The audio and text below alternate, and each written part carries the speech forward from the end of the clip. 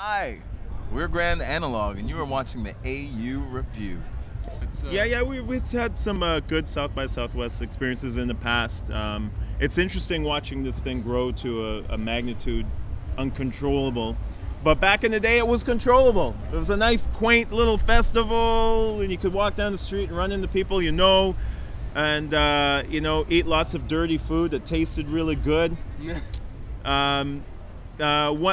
One year, what was a year that really stood out? The year we did the mansion party. That was good. Yep. Playing in a big old mansion in Austin. Was that Canadian Blast related as well? That was Canadian Blast related. Yeah, that was great. I think that was 2008, the first time Grand Analog played. I think so, and I do remember it looked like Berkeley College in 1968. It was just nothing but these hippie-looking dudes laid out on the grass with their sunglasses on.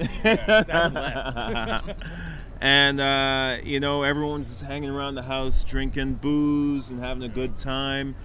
The sun set, and it was time to get on to see all the other showcases, and no one would leave. We were all in there hanging out for a long time. I do remember that. That was a big standout for me, until someone smashed a car in the parking lot, and then was nice enough to leave a note on the windshield. Sorry, I smashed your car. Call me here. So booze was being consumed quite a bit that year. Yeah. The memories, though, I mean, stuff like that, I mean, that's one of the things with South by. It's always a good time. The memories are just crazy. I mean, just as we were traveling here today on the flight, it was just nonstop recollecting of the past 3 times that we've been here. Remember that time? Remember what was that person's name, and who did we run into here, and what was that person's deal, and recollecting. It's always a good time. So yeah. Is there certain acts that when you come you think, oh man, I gotta catch these guys, I have to see them again, or is there a standout act for you when this year, or just previous years?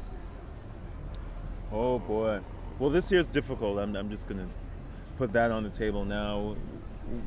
We have a lot of acts we'd like to see, fellow acts from Canada, and then just a lot of acts that we're fans of in general. So I don't know, man. These guys have made lists on the apps right now, so. But we're also busier, I'd say, this year, as far as just the things we're involved in and contributing to. So that's another progression as well. Like first year versus this year, being our introductory year, you have your Canadian Blast, which we're pleased and appreciative to be a part of. But as time progresses, you find that there are more people that want you as an act to be a part and be involved. So I think personally, as an artist, it's a little bit harder now to really see everything I want to see, because now we're a lot busier providing people with what they want to see.